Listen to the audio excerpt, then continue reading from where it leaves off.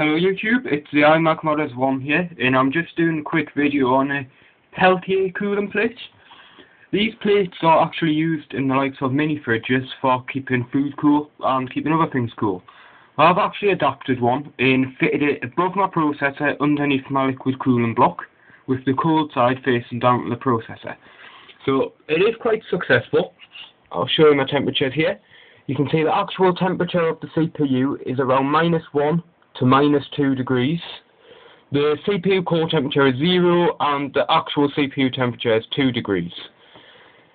Basically the only worry I've got with this is condensation. Now if I do look at the Peltier block, which I will show you in a moment, you can actually see condensation forming on the wires.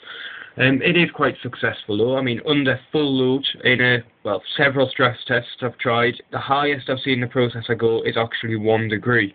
That's on the actual core temperature here. I'll just quickly show you the processor itself and I'll show you how I've wired the TEC in.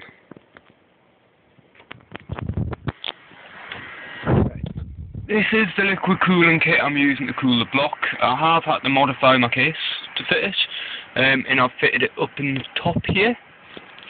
Now if you look, you can see 2 wires coming out of the top where the processor goes.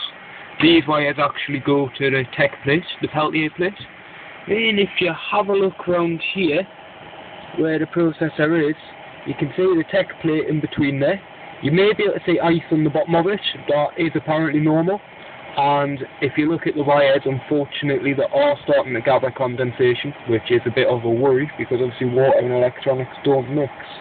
There is a lot of ice gathering on the bottom of that plate now. The spec of the computer at the moment is a Phenom 2x6 Corsair Dominator memory cooler.